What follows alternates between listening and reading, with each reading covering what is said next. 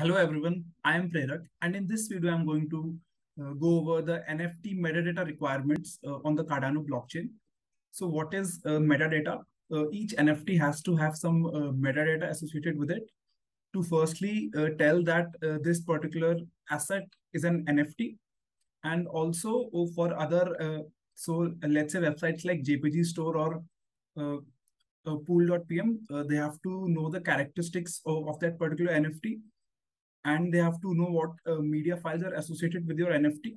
For that to happen seamlessly, you need to have the correct metadata in a particular format. So if you are making your own NFT project, you need to nail these things.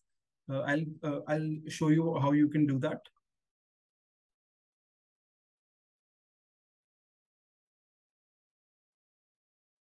Okay, so the template which you are going to follow is the Cardano Improvement Proposal 25, which lays down the NFT metadata standard. So firstly, what I'm going to do is I'm going to write everything that needs to be in every NFT. And then I'm going to show how you can add customizations. So you can add things like, let's say, a rarity aspect for your NFT. I'll show you how you can do that. So the metadata is a JSON file, and the JSON is basically it contains key value pairs recursively. So for your particular NFT, to tell everyone that it is an NFT, the first key has to be 721. This is just a convention and doesn't mean much. After that, you have to insert the policy ID of the particular NFT. So you would be having a policy ID. You have to insert it here. After you have inserted the policy ID, you have to tell the name of your particular NFT. So I'm just going to name it my NFT 1. Okay, so now we have in the first line we have told that this is an NFT. Then we have written down the policy ID of the NFT, and after that we have written down the name of the NFT. So now we can start filling up details related to this particular NFT. So there are some things which every NFT has to have in the template.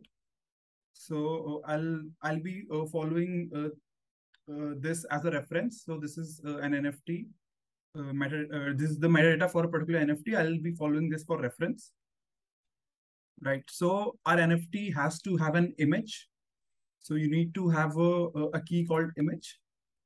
And in the value for this, you have to add the IPFS hash of the image. So this image can be in the form of a PNG, or it can be in the form of a JPG. IPFS hash is the hash of a particular media file that you are going to get once you pin it to the IPFS file system. So inside the image, you have to write the IPFS hash. You will be getting the IPFS, and you can insert it here. You also have to make sure that first you write IPFS colon and 2 forward slashes, and after that you have to write the hash. After that, you have to specify the media type for your NFT. So I'm just going to assume that this is going to be a PNG. You can also go with JPG. So instead, if you're going with JPG, you have to write JPG here. But in this one, I'm just going to go with PNG. After that, what is necessary is that you also need to have a name. So so my NFT is called my NFT1.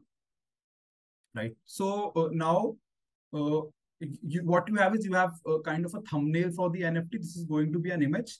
Now you need to add what files you want to be added to the NFT. Also, you have to make sure that whenever you add a new key inside this particular metadata, you use a comma. So I've added a comma, and now I'll be adding the files. These are basically going to be the media files which are going to be associated with my NFT. And this is going to be an array. So inside the array, I can have multiple files. So now I'm going to define my first media file. This is going to be the same as the one I have already defined. So this metadata and the information inside this is going to be same.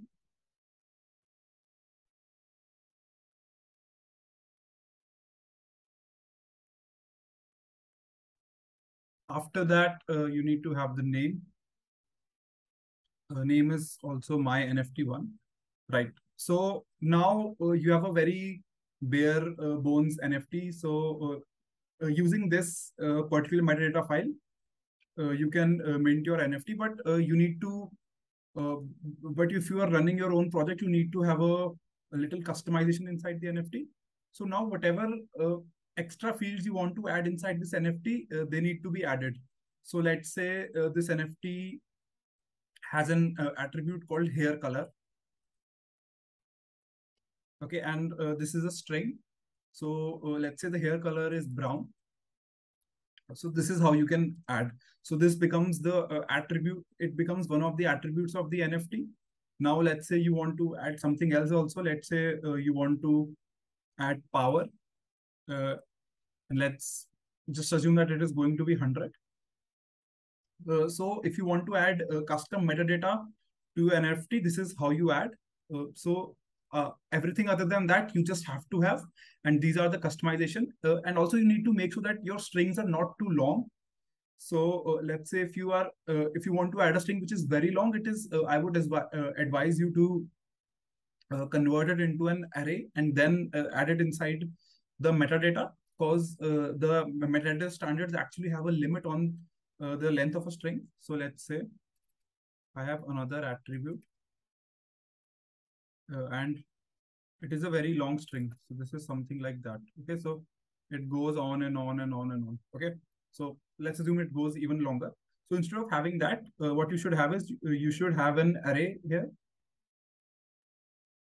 and you should break it down into more strings, something like this. So it's not advisable to have strings which are too long. So I would say something like 60 characters is fine. But more than that, you should start breaking it down. Also, if you want your NFTs to have more than one media file, so I'll give you an example of what that would look like. So this is just a bare bones thing. Here, we just have added an image here, but just a second. So what you can see is you can also have more than one media file connected to an NFT. So when you look here, you have two media files. So this is JPG store for a project, and it is showing two media files. One is a video, and the other is an image. And this is the corresponding metadata for this particular NFT. So now what you want is you can add another file to it. So name, let's say I'll just name it my NFT1. After that, media type. Let's say I want to add an MP4 image. So I'll go with image, video, MP4. And after that, so just a second, I made just one small mistake. So instead of writing image here, the field should be SRC, which is an abbreviation for source. So source, media type and name. And here also we have name, media type and source. And the source should be the IPFS hash of this particular video file that you want. And so on, you can have multiple media files. So currently, I'm looking at the documentation for NFT Maker Pro, and they just show you a lot of the subfiles which are supported. So although the file can theoretically be anything, but some of these platforms only support a particular file. So I'm going to assume that a Pool PM or a JPG store would also be assuming these files only. So you can have something like a zip, you can have PDF, you can have JSON, you can have images, you can have audio, and you can also have a GLTF file. So I've seen GLTF files. So GLTF file is basically a 3D model. And you can also have that. Right. So if you just go and mint it, so these are the attributes which this particular NFT is going to have. And it is also going to have 2 media files. So this is it for this tutorial. In the next tutorial, I'm going to follow up with an example so it gets more clear to you. Thank you so much for watching.